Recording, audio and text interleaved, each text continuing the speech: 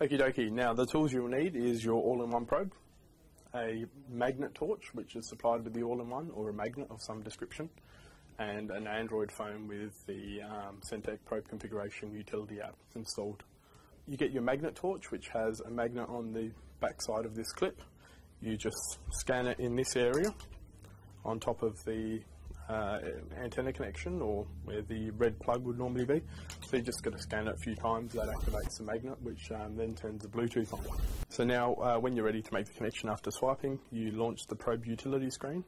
It's got a start button which you need to press. Now if you've got Bluetooth activated like I did, it will just go straight in. If not, it will prompt you that you will need to turn the Bluetooth on, and you just have to press yes to the message that prompts. Okay, now once you get to that point, you press the Sentek probe button and press connect. And if you're actually in a quiet place in the office, you'll actually see a click of the relay which switches between the Bluetooth and the modem. Now on this screen here, you'll see some general information about the probe type, serial number, firmware version, logger ID, your sample time interval, your upload interval, and then your next sample time and your next upload time. As well as all the information about the probe, there are 3 buttons down the bottom. The first one is the sensor test, the second is the clock, and the third is the modem tab.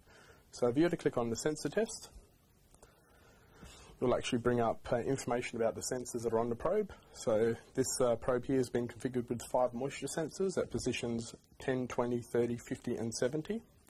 Now, by clicking the query all sensors, it will actually query the sensors on there. We'll give you a raw count and a calibrated value for this probe. Now, once you're finished with this, you can press the stop querying sensors.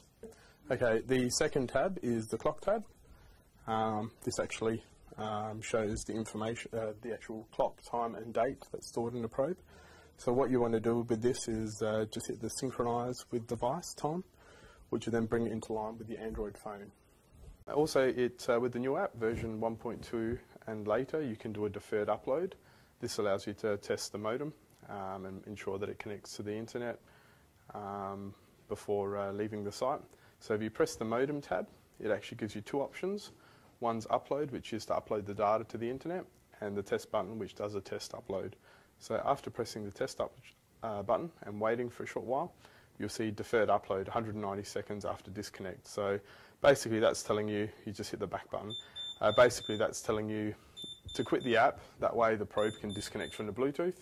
So now what we're doing is we need to wait 2 to 3 minutes for the probe to complete a successful upload, and then reconnect using the magnet and the app. Yep.